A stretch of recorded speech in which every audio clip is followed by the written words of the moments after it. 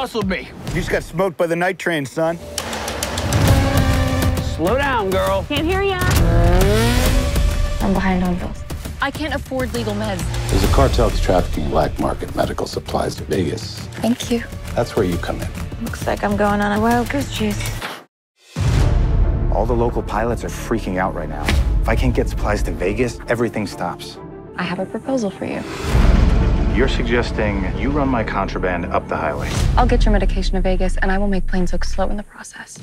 Assume everyone you meet over the next 24 hours is armed. There is a 3-hour window to move everything.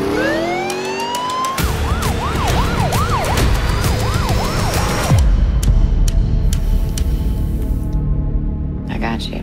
If you'd got me, you'd be arresting me right now. To handle a problem like you, just need a revolver and a bullet. It's always harder to hit a moving target, so catch me if you can.